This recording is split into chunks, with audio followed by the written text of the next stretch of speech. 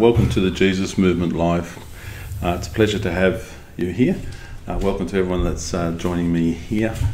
And today we begin a new sermon series or teaching series. I often mention this. We tend to have habits of calling people who give sermons preachers and messages sermons, when the reality is that unless we're on a street corner proclaiming the gospel to somebody who doesn't know the Lord, we're in fact acting as teacher, rabbi.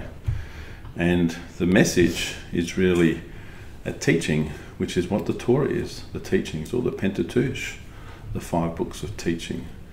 And so when we talk to those who have already given their life to the Lord, we are in fact not preaching and we're not giving a sermon. We are teaching and we are teacher. And so I don't like to get hung up on those terms, but I do like to mention it because often we have a mould, a method for which we stand in front of people and give the Lord's message, and often it's insubstantial because it doesn't really get into the word in a substantial way, and it doesn't benefit people in a substantial way. And so today we're beginning a series which is called The Law and the Prophets. And on here you can see an ancient scroll, a picture which I've taken in Nazareth in Israel. And it is an introduction today because we're going to give a framework for what is a lot of books of the Bible. And as it says here, all scripture containing the law and the prophets point to Jesus. Okay, that is the whole point. So when Jesus says to read the law and the prophets, he has a purpose in mind for doing so. And so we're going to go straight into scripture today. And I'm going to get you to go to the book of Psalms, chapter 1. And this particular scripture redirected my life at the age of 36. It was a scripture that the Lord gave to me as a subject of much prayer when I asked him, Lord, what is my purpose? What is my calling? Not what people were calling me to do, not what people of the church thought I should do, but Lord, what are you calling me to do? I had an old Bible I had since a child, and I was given a page number, or just given a number I should say. My assumption of course was to go and look in my Bible for a number. Not a strange number, not a hidden message, but just a page number, a simple thing. And so I went to my Bible, and when I did, I got to this page number which had the Psalm 1 on only, because it had a preface on the page. And when I read Psalm 1, it gave me the answer for what I was searching for at the time. And so this first portion of it, which we've got here today, you'll understand from what it says why it's so important. So Psalm 1 verses 1 to 3, again Psalm 1 verses 1 to 3, says, "Blessed is the man who does not walk in the counsel of the wicked, or stand in the way of sinners, or sit in the seat of mockers." This is the position of much of mankind. "But his delight is in the law of the Lord, and on his law he meditates day and night. He is like a tree planted by streams of water, which yields its fruit in season, and whose leaf does not wither. Whatever he does prospers." Amen. So, what this is saying to us is that a person who reads the Word and studies the Word, and as this word says, meditates on the Word, means a person who dwells in the Word of the Lord. And when you do so, it changes your life. So when this scripture says he is like a tree planted by streams of water, the water is symbolic of the Word. When you put your roots down into the Word of God, your tree will grow in a godly way. Amen. And it tells us that when you do, it will yield fruit in season. Which means sometimes before we get to the outcome, we have to invest into the journey itself in order to see what the Lord has for us at the end of it. So sometimes we may begin our journey with the Lord in sincerity, and find he may not even use us for another 10 or 20 years. Hard to think, isn't it? True. But the thing is, he is asking us to prepare ourselves in order to serve him. Now, most things in life that you do, if you want to become something, you usually have to study or learn how to do it first in order to do that task. When you get to the point where you have the capacity to do that task, you can then be someone on the forefront who perhaps develops something new for other people to learn in the future to be at the forefront of the same task. However, everybody has to start at the beginning. And we have 2 books in our Bible that start and say in the beginning, and one is Genesis, and one is, of course, the book of John, the New Testament. And so we find that sometimes we just have to go back to scratch and start all over again, and the Lord will give us fruit to bear. If you're going to walk in the life of other people, you think about what Jesus did. He came and gathered his disciples. What did he do? He taught them. In his teaching, he actually walked his journey with them. He showed them what to do. He gave them the confidence to do it. And he also gave them the tools to do it. And then when he left and ascended to heaven, he sent the Holy Spirit to give us the tools to do the same as he gave to his disciples. And so we find that as a consequence of the journey, then there is a time that you will bear fruit. Okay?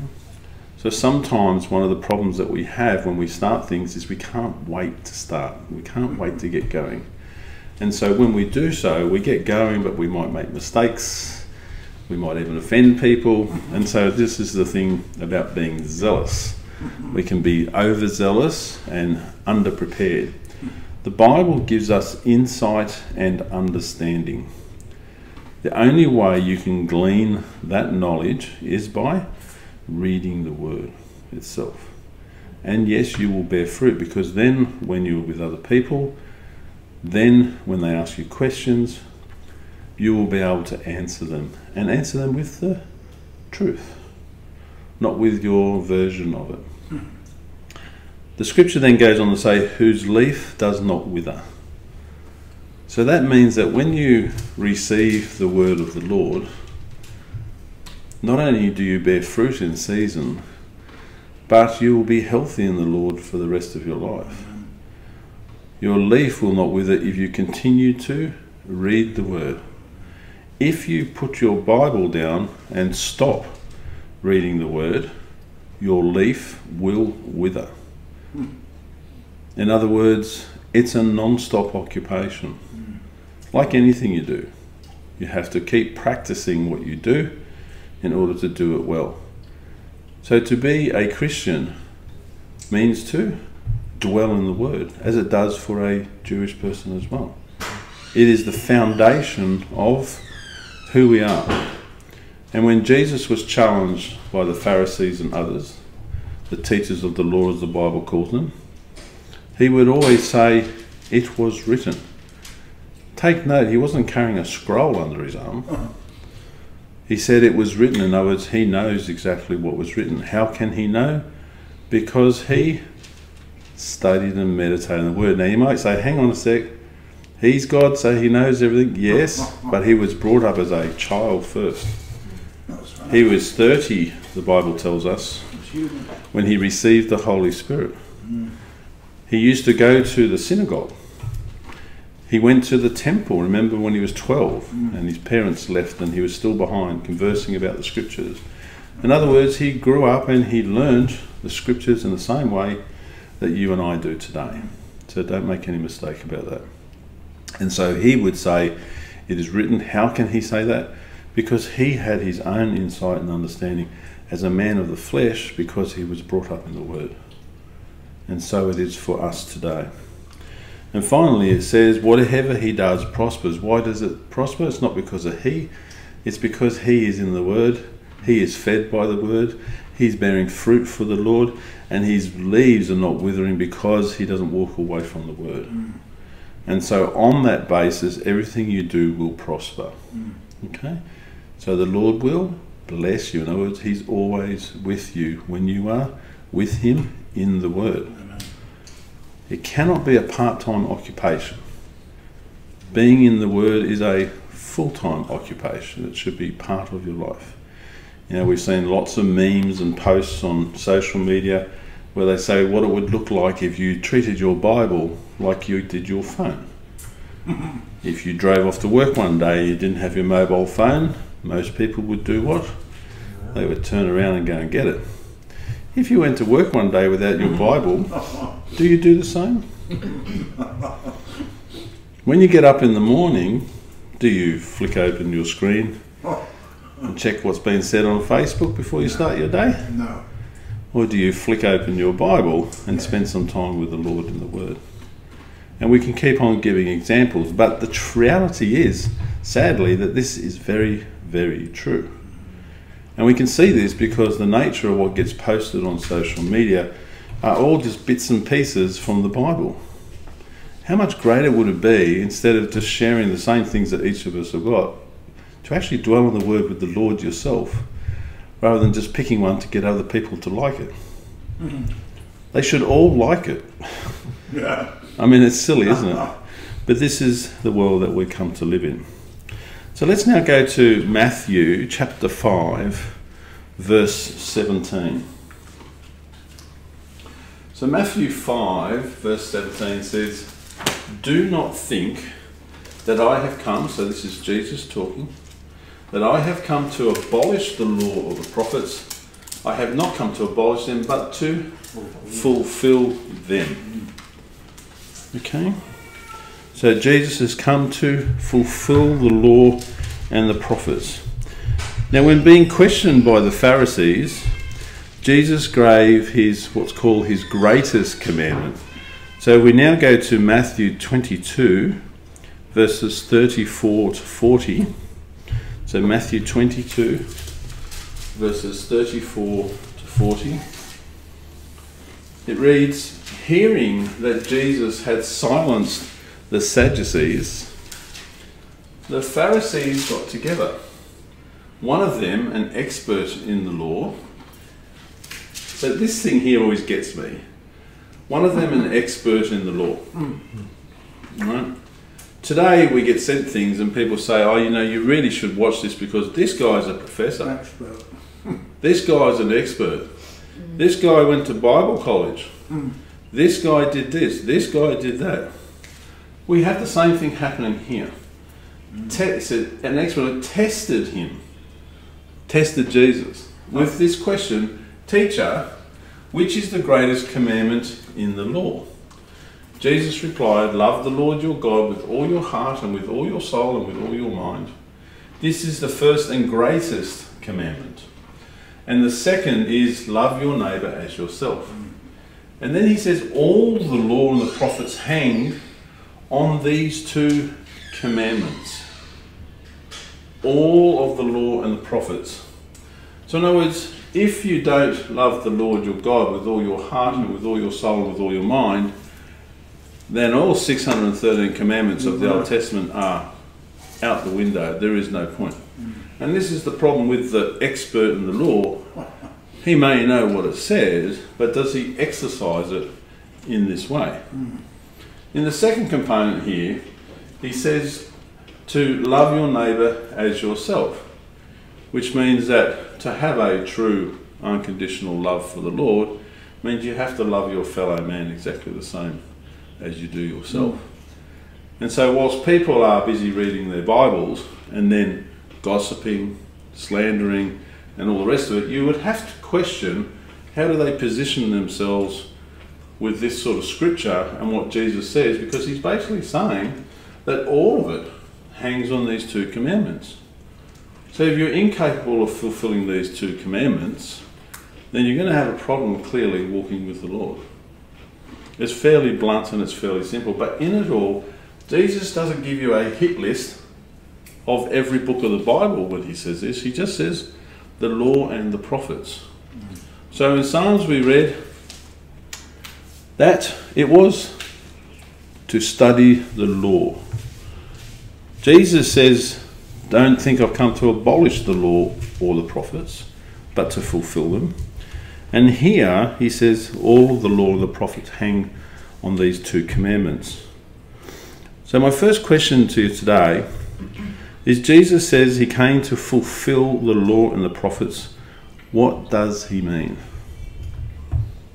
To show them that he's the Messiah. Right, very good. So he came to fulfill because, and why is that? So you've given me the answer. What's the behind that? What brings you to that conclusion? Because they wouldn't listen to him. Because they wouldn't listen to him? They kept going off track and worshipping idols. So what is the Old Testament for? As we call it, I should say. To show the way. Right, because all scripture points to Jesus, the Messiah. So therefore he would say, once he's arrived, that all scripture points to me. So in other words, he has come to fulfill the scripture, not to abolish it. In other words, he's not ushering in something new that replaces the old. No. He's ushering in something new, but the old still applies. Yeah. Right?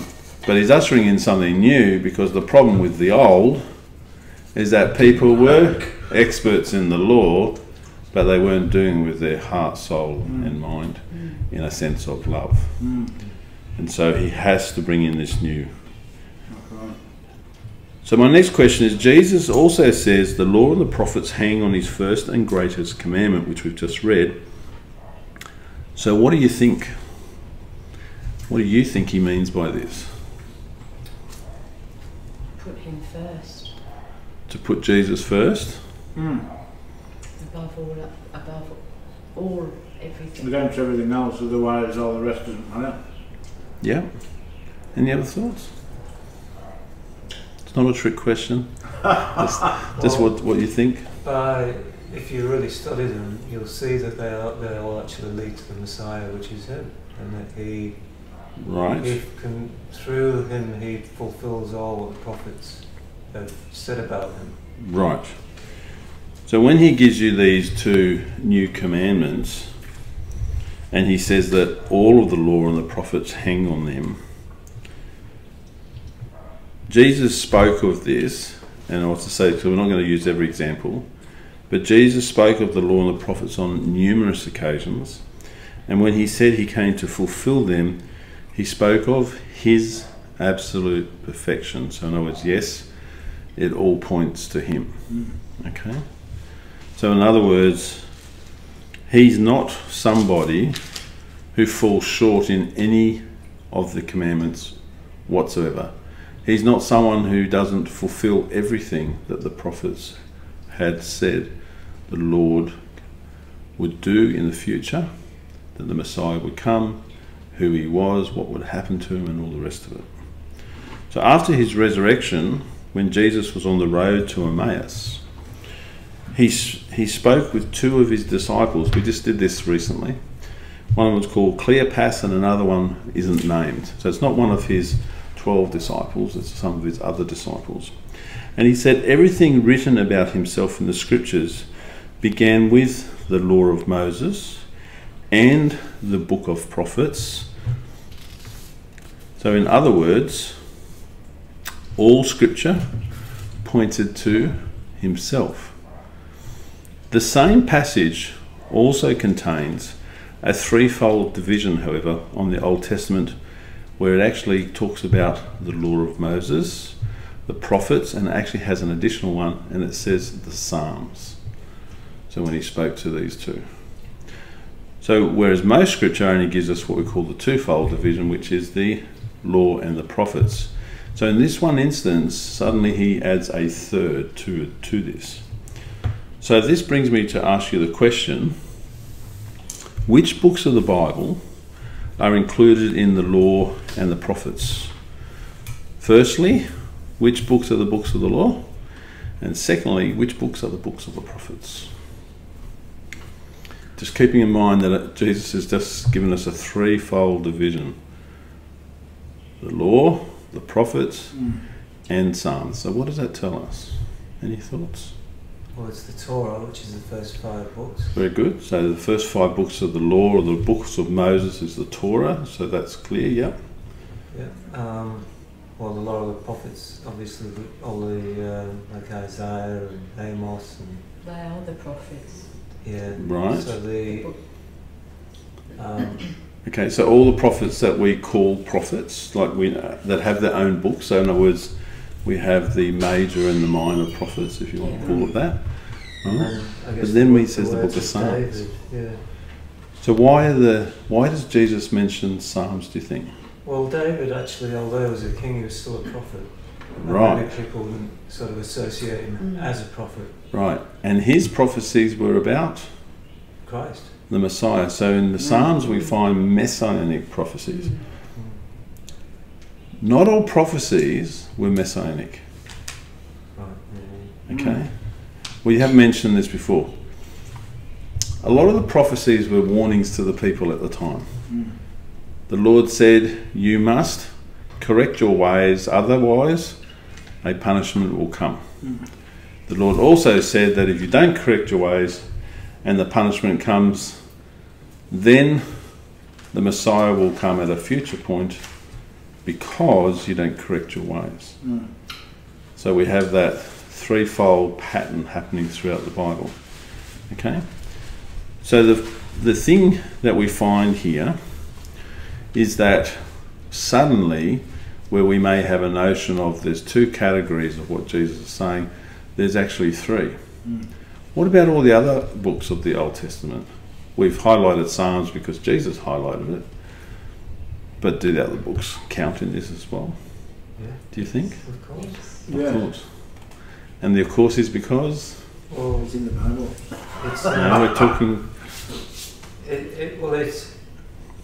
It's showing that everybody sins and that God corrects.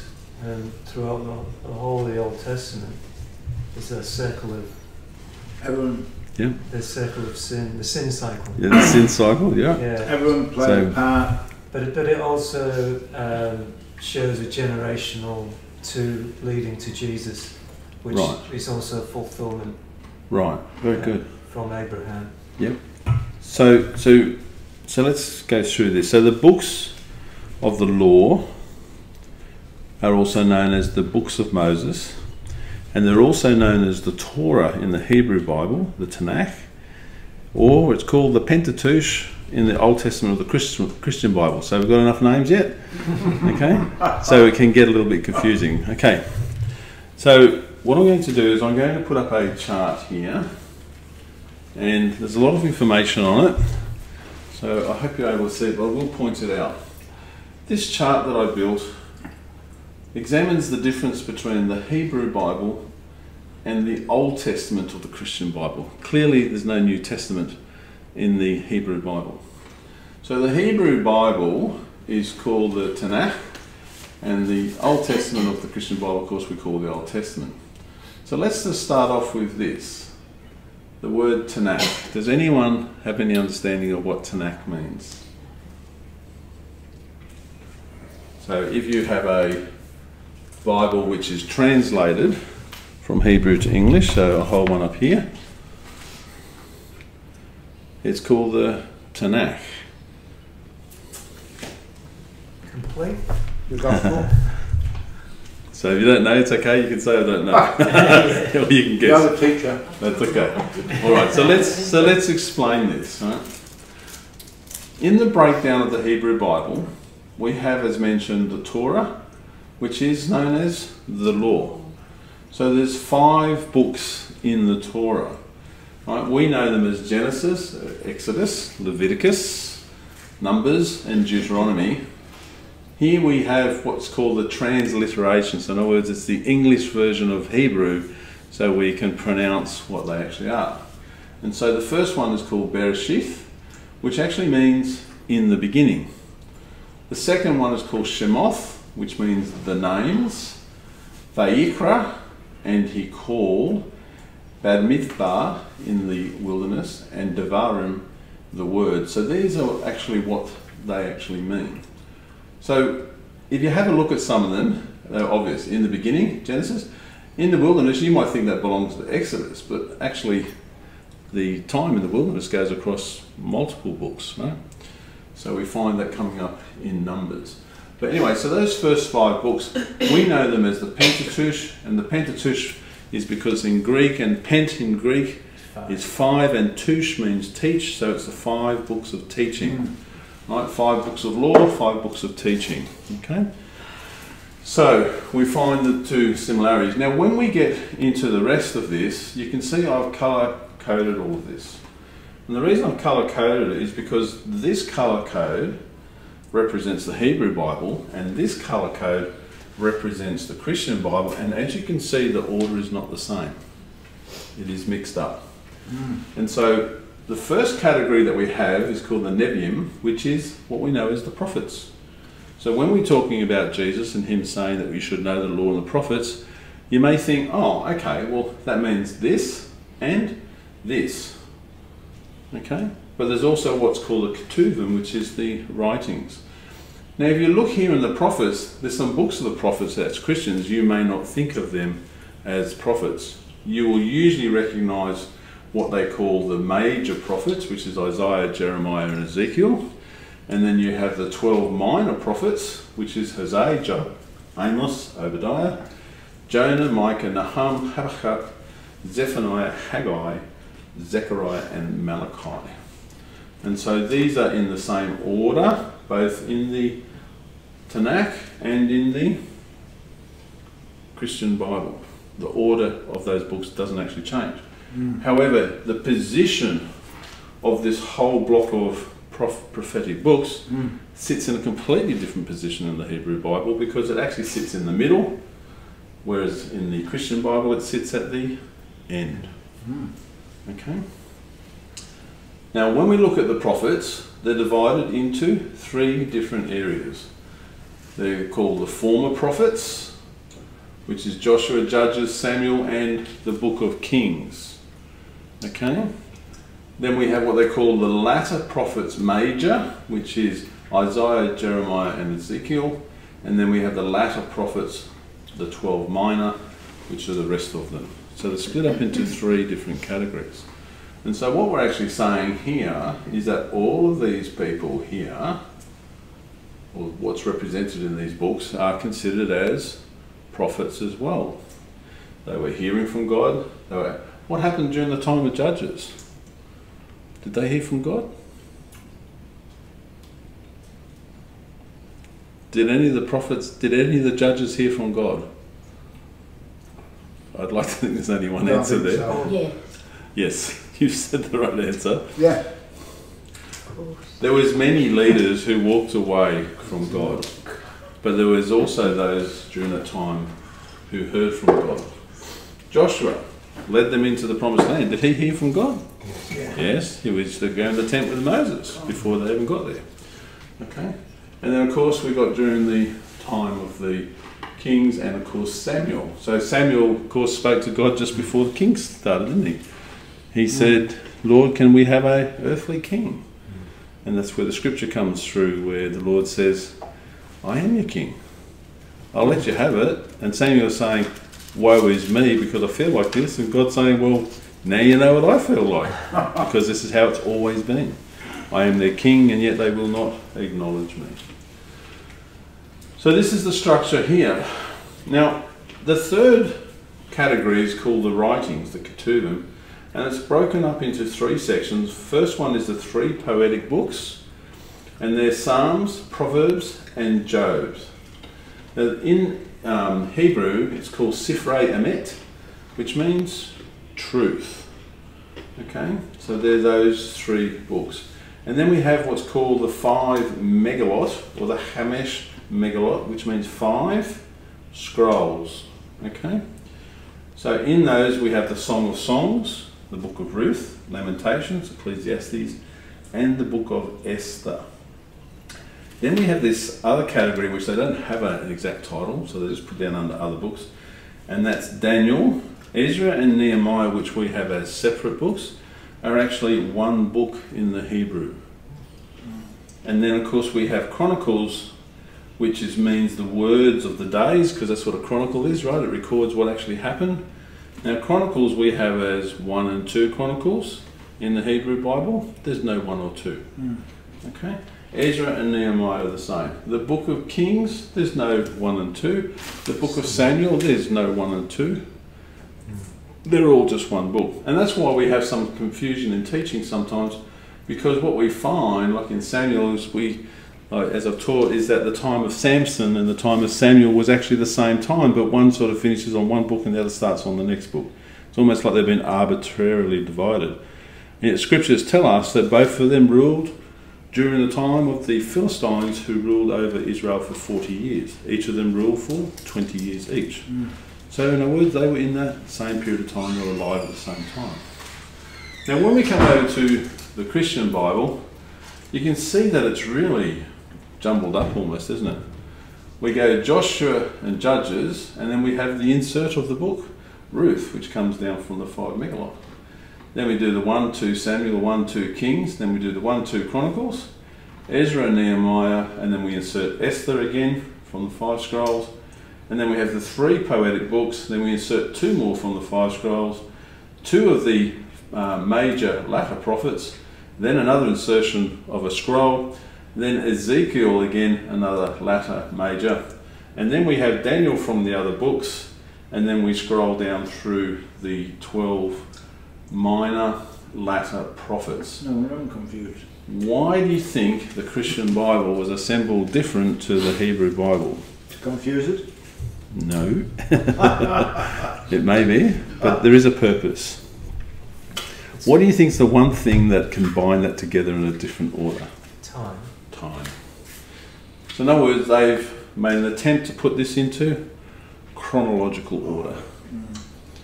Chronological order of when it was written and when it happened, not when it was, not what was prophesied for the future. Okay? However, as we're going to discover, within this, there is still some error. Because some of the minor prophets, for example, are actually not in the same order as they're actually placed in the Bible. And then within books themselves, we find sometimes that there's chapters and verses which are not in order chronologically either.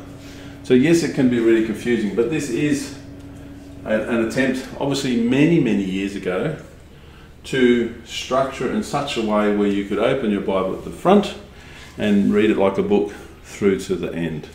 This is what their attempt was.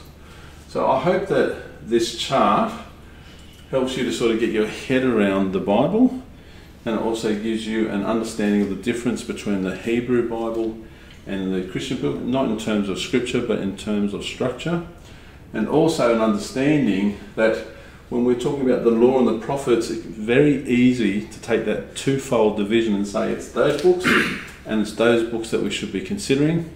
Many people wouldn't even consider the former prophets. They would take the 5 books of the law, they'd take the 3 major prophets, and then they would take the 12 minor prophets in that description.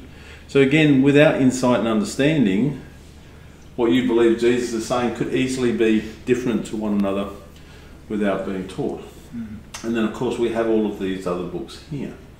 But we know, for example, that Daniel saw Jesus. Daniel was prophesying constantly, a major prophet of the Bible. And yet he's just down here in other books. Right? Ezra and Nehemiah had major functions, right? But they were there because they knew what was going to happen in the future, and they had to fulfill tasks in order to have the future look like the Lord wanted it to be. But they were operating in the here and now in their circumstances.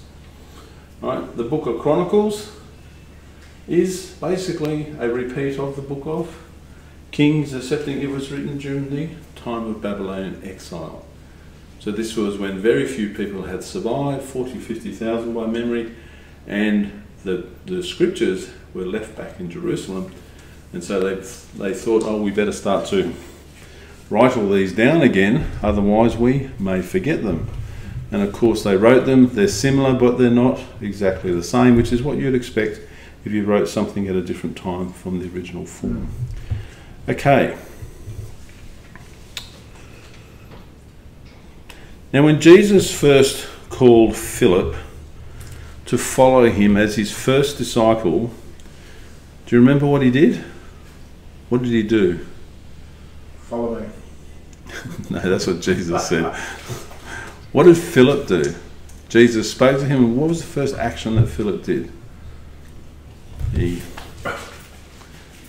ran off to tell his friend yeah. Nathaniel Bartholomew. I knew you had it on the tip of your tongue.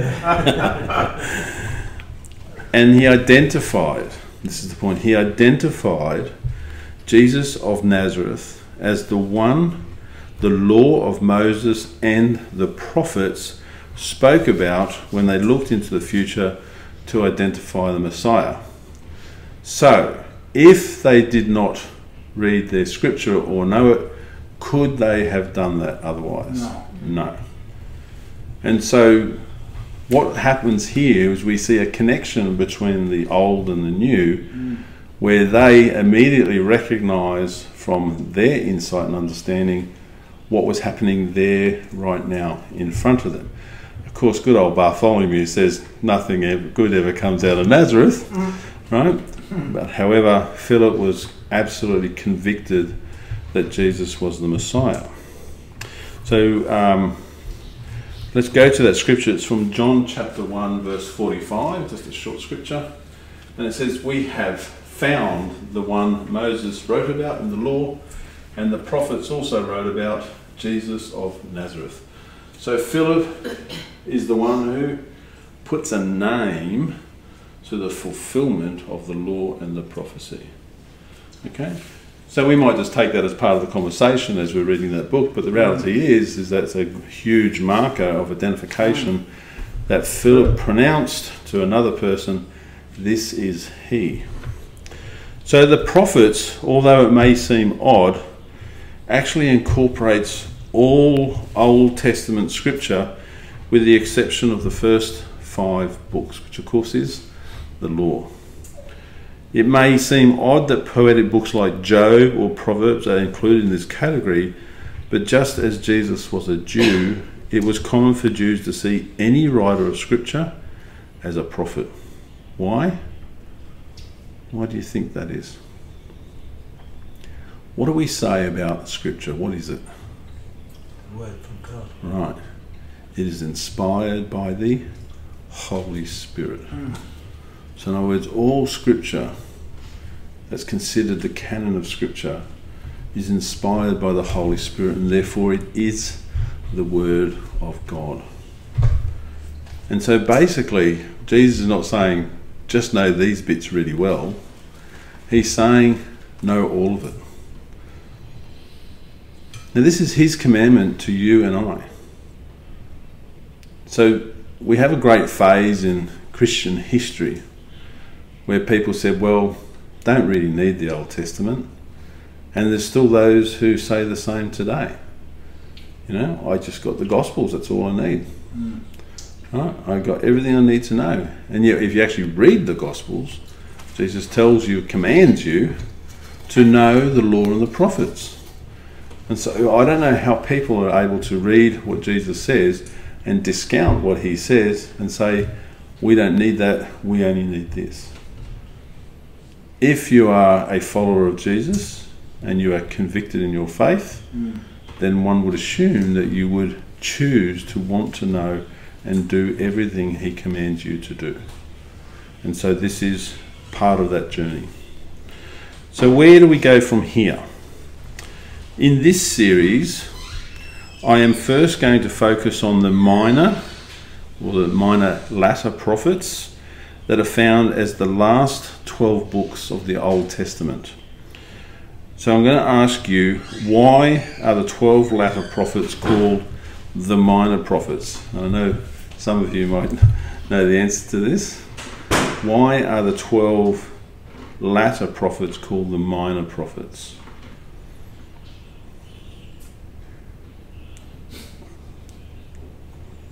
Is it because they're less important? No. Why do you think? What we're finding out here is that the Bible has a structure to it, and it's very practical. Just like God created us in this world to live in a physical world, many, many things are practical. Even though it is filled with spiritual content, it has a practical application in how it is ordered and given to us. There is nothing wrong with that. We know that God is a practical God. Why? Because when he began to create, it says on day 1 he did, on day 2 he did. So he had a practical order in creation, because he knew there was no point in creating plants and animals if there was no water and there was no land. There's no point putting fish onto dry land. Right? So in other words, each of his steps had a prescribed program of application that was required in order for them to succeed. And so in our written word, there is a practical application and process by which we can also read the Bible. Okay? And so unfortunately, we tend to find I can't speak for ancient times, but in modern times, we find that there's many books of the Bible that really don't get read very much. Right? Church messages tend to focus around certain popular messages that have been given for hundreds of years, and whilst they all have a place, I'm not saying they don't, the whole story is not really being given. It's said that, well, we can't do that because there's not enough time on Sundays. Well, I think we're giving it a pretty good shake at the moment, because it's really important that we actually learn all of it. Okay? And this is where we have to take away that notion of sermon from teaching, because sermon means that you have to preach that you'll be saved by Jesus in every single word, and of course that's where it all points. But the point is, every word points to that from the Old Testament, and so we need to know that as well. So this simple reference to the size of the books, because the Word of God cannot be diminished. It doesn't matter how long it is or when it was spoken, every word of God comes from God himself. So we don't say, well, that word's more important. We do this in modern times, isn't it? Someone said this and someone said that. Oh, well, we need to consider that first because it's more important. We'd never do that with the Lord. Right? Everything he says has the same worth to us. Okay, so I mentioned earlier about the word Tanakh, and I'm going to put up this chart again. I'm just going to explain that the word Tanakh is a Hebrew acronym, a combination of the word Torah, Nevi'im, and Ketuvim. Okay? So when we look at the word Tanakh, we've got T-A, then we've got N-A, and then we've got K-H. We're saying this in English, by the way. But that word, those first two letters, the second two letters, and the third two letters represent the Torah, the Nevi'im, and the Ketuvim. You can see the T, the N, and the K, and that's what it is. It's actually an acronym combining the three sections of the Hebrew Bible together. So probably the simplest way to explain it to you in English. Now I've got a nice easy question for you. Who can name all 12 minor or latter prophets? Hosea, Joel, Micah. Oh, very good. She's got eyes closed too. Habakkuk, keep going. There's 4. Ruth. Ruth is not a The Italian one, Malachi.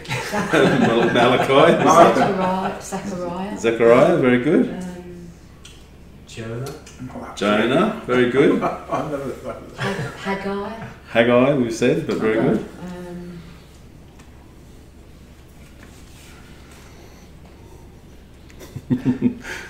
I won't pain you anymore, but you've done well. You remember a few. Do you think that if you were intimate with the Scripture, that you would just be able to rattle those off, perhaps?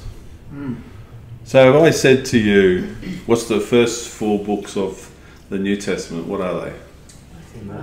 John. John. What's the next book? Luke. We've already said that. Sorry. No, you're all over the place. Matthew, Mark, Luke, and John. What comes next? Oh, Romans. No, Acts. Acts. And then Romans. Then Romans. It's got captain around. Right. So can you see what familiarity does? Yeah. You know, if I asked you to say what were the first 5 books of the Bible in order, if I actually block the order, you may actually... Genesis, Exodus, Leviticus. Well, the more we study it, the more we And should know. Deuteronomy. The more Right. Yeah. Very good. But my point is, right, is that familiarity would mean you would remember them, and it would also help you to find where they are in your Bible. So if I said, can you please turn your Bibles to such and such, if you were recognising the order well, you'd have an approximate place where you would go to in the Bible to find them, right? So if I said to you, find the book of Daniel, who does Daniel come after? Because he's given the last prophetic words, isn't he? So he comes after Ezekiel. Of course. Who does Ezekiel come after? Think about the order of the actual prophets and when they were there. Ezekiel comes after Jeremiah. Because Jeremiah and Ezekiel were functioning at the same time as Daniel. All three of them were alive at exactly the same time. What about Isaiah? He comes before them. You understand? So if you start to sort of rationalise and you understand their lives, the periods of time they function in, you can almost piece together the order of the Bible. So you'd be able to very quickly say, if you open your Bible and you came to Ezekiel and you look for Isaiah, you know you go forwards, right? That will help. Right.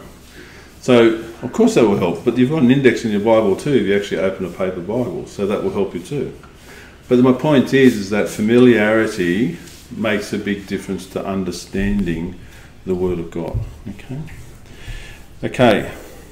Now, I've sort of mentioned this a bit earlier, but does the order of the books represent their order in time? Clearly, they don't in the Hebrew Bible. There's an attempt to in the New Testament, but when we get down to the minor prophets, we find that it slips up, so to speak. Now, some of this may actually be a consequence of not having insight and understanding. So in other words, those who set the order back in time didn't actually know exactly when some of the prophets were alive. Sounds really odd, doesn't it? It doesn't sound like that could be possible, but you sort of wonder why. So when we go to have a look at this, what I'm going to do is I'm going to put up 3 charts to help you to understand the order of the minor prophets. And it's got the majors on there as well, and a couple of others. But so let's just start off. So first of all, what we know as prophets, books of the prophets, all prophets were there during the period of kings. And so as you can see, I call this kings and prophets. So of course the first king that was appointed and anointed by God was Saul, or Shaul, or Saul. And what happened is he disobeyed God, and so God sidestepped him and he anointed David. Of course, Saul's son wasn't very happy about it, so he came and contested it for a couple of years, but he was defeated by David, and David united the kingdom of Israel. If you notice here, there is no prophets whatsoever during this period of time. Okay? Then we come down to Solomon, right, and being contested by Absalom and Adoniah, and we find again still the united kingdom of Israel, and there is no prophets.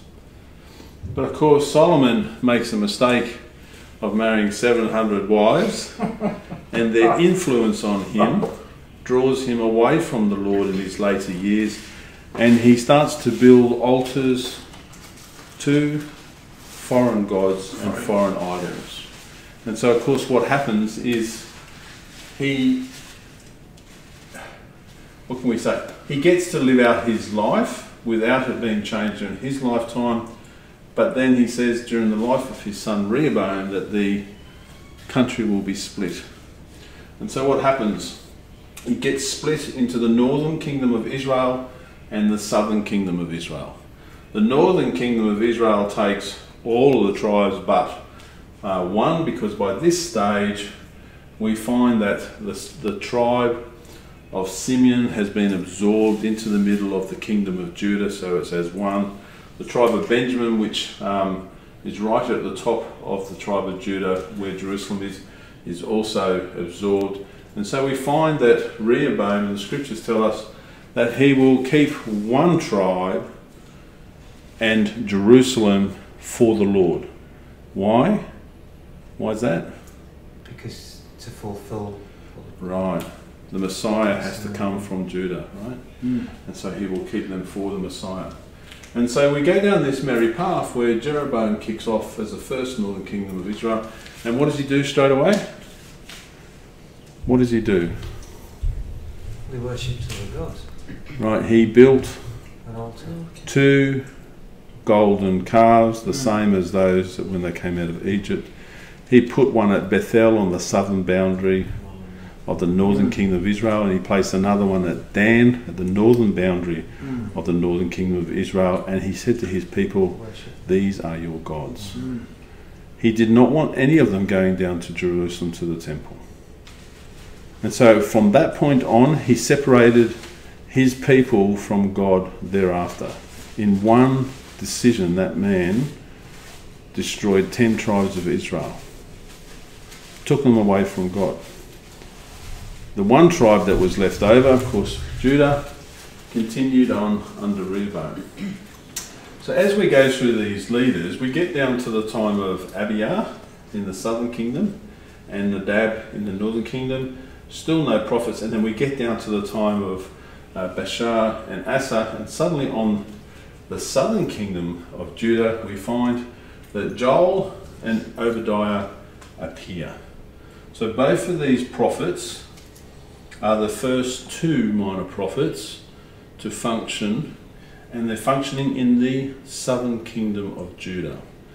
And this is what you'll see, because some of the prophets are aligned to the south and some are aligned to the north, because God has a purpose, because he's speaking to both kings on both kingdoms.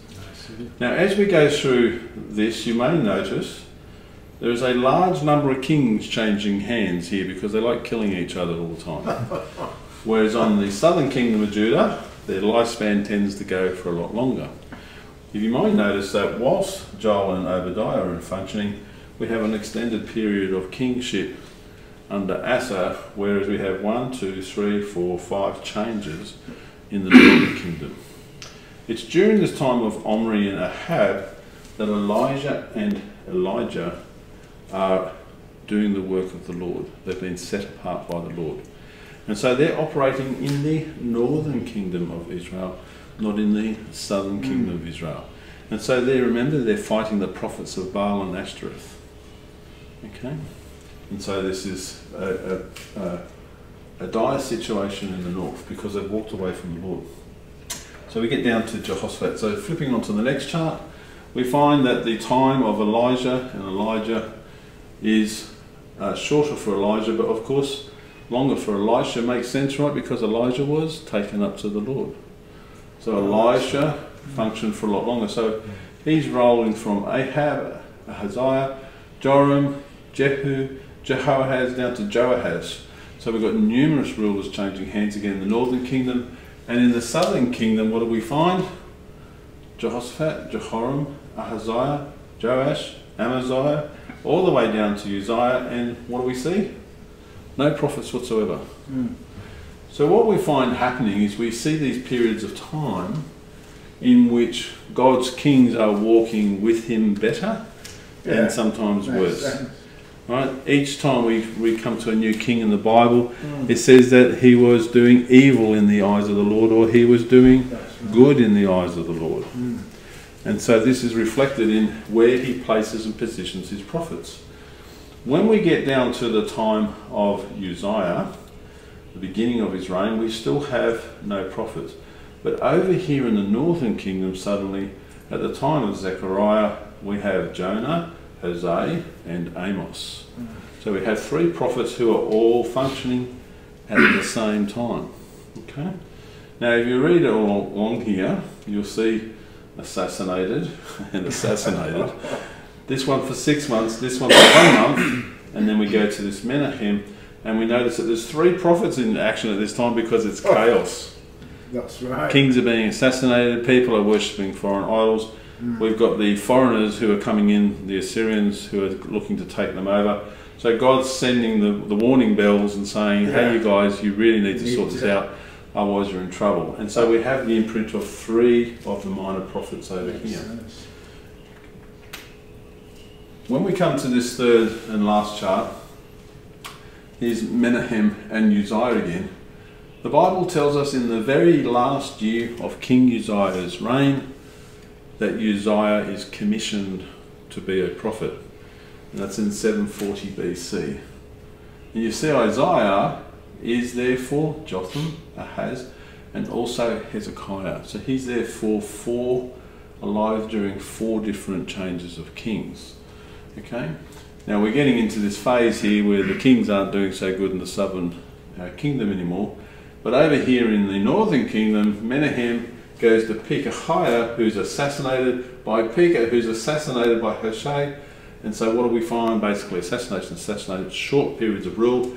And then the Assyrians under King Shalmaneser, they conquer the Israelites of the northern kingdom, and they take its people captive to Assyria, and this ends the period of kings in Israel altogether. But we find after Hoshea, after they've been taken away, Nahum is actually at work in the land of former land, you would call it now, of the northern kingdom of Israel. And so he prophesies in this period where there is no king functioning in the northern side. So interesting. So that means that what we read in this book should reflect the circumstances, right? So this gives us a bit of a picture. Now over here, during the time of Isaiah, who we consider a latter but major prophet, we have Micah during the time specifically of King Hezekiah. Okay? So he comes into this role. Then we have Manasseh, who is deemed the worst king of all, right? Who set to fire his own son. Then we have Amon, who is assassinated by the palace officials. And then we come to a good king by the name of Josiah. Right? During the rule of Josiah, we see Jeremiah coming into effect here. And Jeremiah is another one of the major latter prophets. He's actually there for 4 kings again, just like Isaiah was. But at the same time, we see Habakkuk and Zephaniah in action here as well. And so there should be a purpose connected to Jeremiah, connected to the king and the politics of the time in this time. Now we see that Josiah here was killed by the Egyptians. So this is the point in time where they lose control of their own country, and the Egyptian ruler places his own king on the throne, right?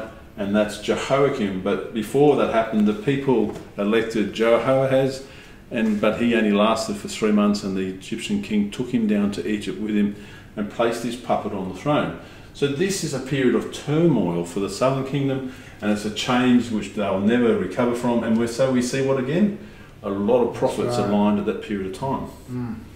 When we come down to Jehoiakim and Jehoiakim, then we're in the very end times of the southern kingdom of Israel. Zedekiah, of course, is the last king, and he's replaced by a governor called Gedaliah at the end. But during his time, we've got Jeremiah, Daniel, and Ezekiel functioning. So you may recall that Jeremiah sends his letter to Daniel talking about the prophecy message that people get so wrong today, where he tells the people you're going to stay there, so you have your children, be prosperous, etc., etc. Right? So we've got these 2 interacting. One is placed in Jerusalem, the other is placed with the people in Babylon in exile. God has his prophets with both of them. And of course Ezekiel comes into play just after the beginning time of Daniel during the rule of Jehoiakim. So major events are going on here, and we have a lot of prophets. That's 1, 2, 3 of the majors, and 2 of the minors all at play here. And then here, after Zedekiah, we have Haggai, Zechariah, and Malachi. So in other words, after Babylonian exile, we find that these people come into play. And so they actually come into play during the time of the Persian rule. So in other words, the prophets that were with them during the time of the Babylonians are here, and then these minor prophets are aligned during the time of the Persian rule when King Cyrus the Great brings back the people. Okay? And so of course what's written in their book should align with that circumstance that's in the Bible. Okay? So that's an oversight. So as we go from book to book, we're obviously going to be understanding and reflecting on the circumstances and who's in power, and the words that God is giving to those people should reflect the circumstances of what's actually going on, right? Makes sense? So that should help you to understand those books. It also helps you to place where the books are in time, and you'll find that these books are notoriously full of warnings.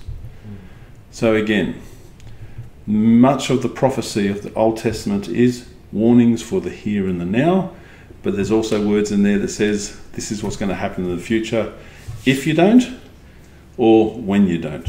And so we get that future look at it as well. Okay, so again, a big organisational teaching, but I hope that gives you some understanding of the Bible itself, the structure of the Bible, the fact that Jesus asks you, commands you to know and read your Bibles, right?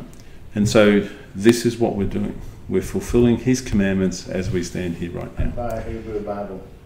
Well, the Hebrew Bible, this is a Hebrew, so yes, certainly this is a Hebrew English. So this was translated by a rabbi. So this has been translated straight from Hebrew to English. So the words in English here have some variations on the words that were... Would you mind just closing that? Sorry. So the words in here, we're going to see some differences because the translation goes from Hebrew straight to English. The history of the Bible tells us that the translation went from Hebrew into Greek, and it was done in Alexandria in Egypt. Then it went into Latin, and then it got translated into various forms of other languages and English, of course, early English. And so you're reading things which have multiple changes of language. So people today often will tell you that you can only read certain versions of the Bible because they're the only true and correct versions. So I'm sorry, but that is just not true. And if they had the insight and understanding and actually learnt Hebrew and learnt Greek themselves, they wouldn't be those proponents who are saying that that is the case. They're just taking second-hand information. We have people saying, oh yes, but NIV has taken certain scriptures out of the Bible. Well, actually, if you read the NIV, you'll find that there's things that have been added into the Bible. They were never there in the first place. Right. So we've got different publishers, different owners of that company. But does the Word of God itself change is what you have to ask yourself.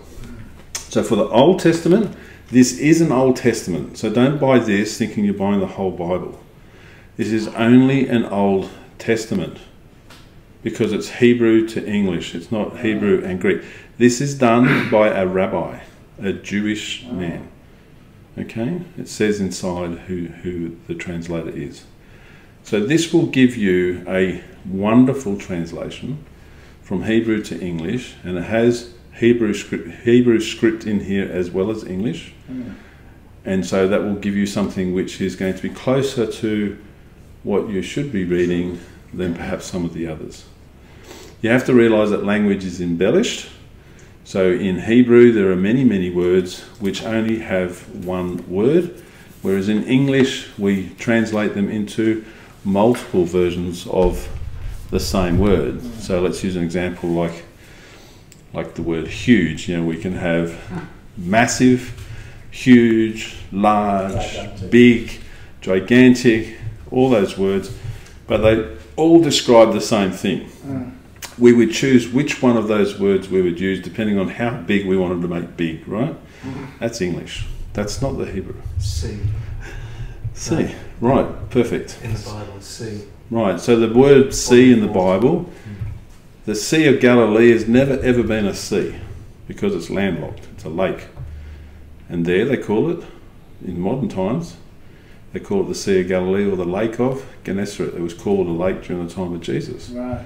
It was also called a sea during the time of Jesus. So what I'm saying is that their word is only one word. Okay? So we have ocean, we have sea, we have different scale words again. Roads. You know, the ancient roads are called ways. It's the way to this and the way to that. Now we have highway, road, cul-de-sac, street, avenue, lane, boulevard. So sometimes you're walking around going, okay, so which is the big one and which is the small one? That's how they're trying to, but in the original Hebrew, They don't do that. So, And so what happens is that we enter into a lot of language is unnecessary. So if I want to be really plain, the original language doesn't actually have any vowels. So in Hebrew, there is no vowel. So today we have this word called Yahweh. Y-A-H-W-E-H,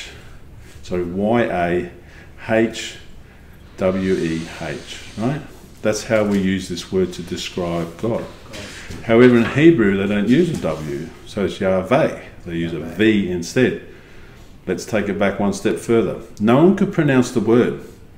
So a rabbi in the past added an A into the between Y and H, and the same rabbi added an E between the V or the W and the H. So we had a word that could actually be said.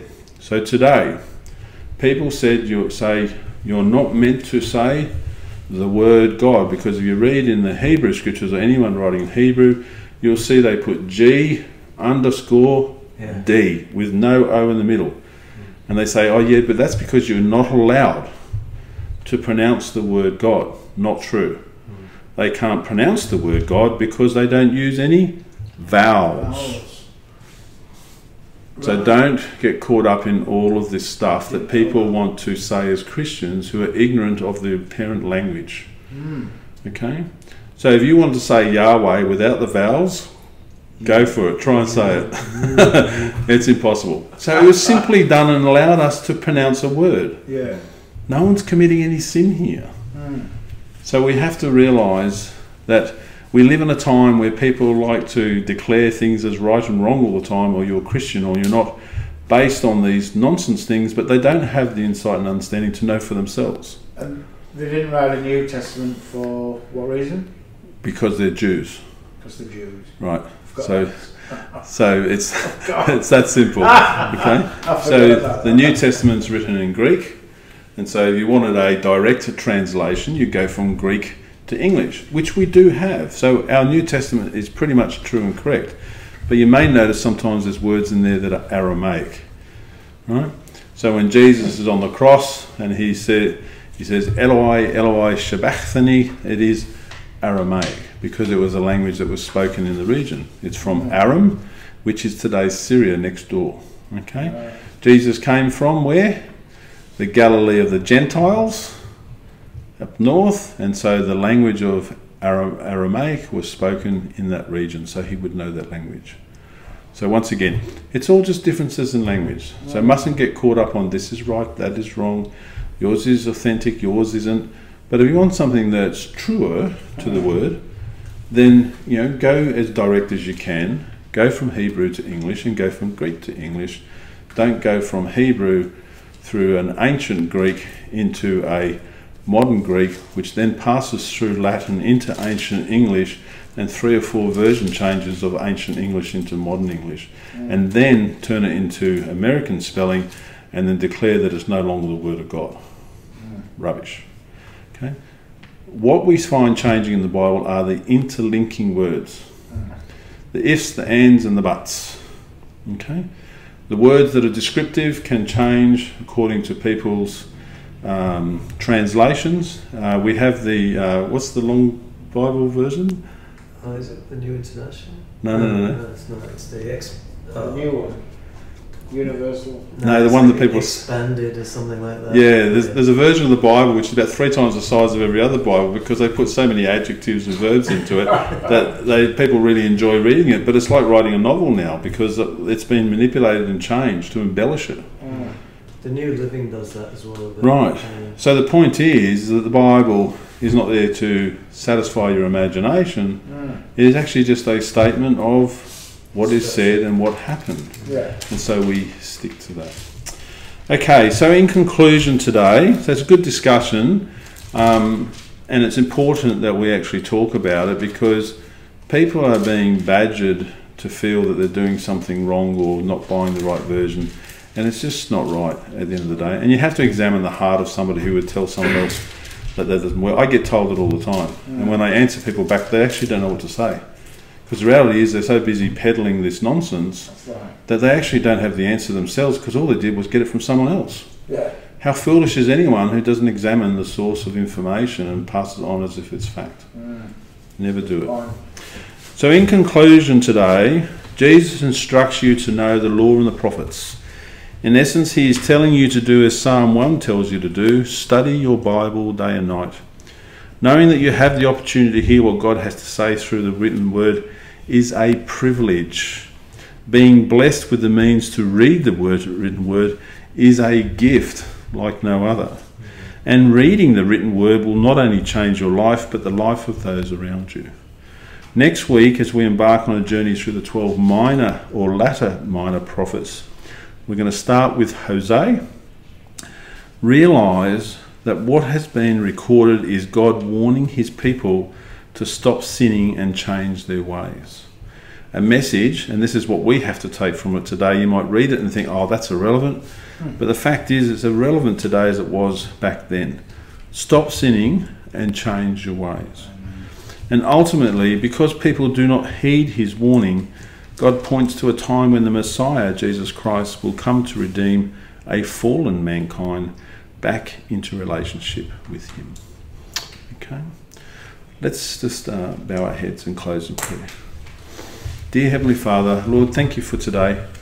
Lord, I just pray that your word that's spoken today opens people's minds, Lord, that we come away from this notion of condemning and rather focus on educating. Lord, you know, Jesus walked on this earth as teacher, as rabbi. He came to give insight and understanding. He came to fulfill the prophecy and the law. He came to show what was good, not what was bad. And so, Lord, as Christians today, may we change our hearts with that view that somebody's Bible version is wrong. May we change our hearts that if they don't baptise a certain way, that they're not Christians, and all this nonsense that's going on, this pharisaical rubbish that we live with. Lord, may people not use social media as a tool to put their point of view across, using Scripture as their armour in an out-of-context method. But Lord, let just your word itself seep into our bones. Let it change our hearts. Let it stimulate our minds. Let it reveal what you have to say to each and every one of us. And let us also remember the historical aspect, Lord, that you put your word together to show us what happened to people in the past when they didn't obey you. At the end of the day, we're very blessed today because you sent your son Jesus to die on the cross for us so that we could have a blessing like these people never understood. So Lord, may we embrace this today. May we embrace this word. May we create great joy in reading and learning your word, Lord, and the fellowship that comes that as a body of people together, that we can enjoy a common belief, a common faith, and an understanding that we serve a mighty, mighty God. So Lord, we thank you in Jesus' mighty name. Amen. Amen.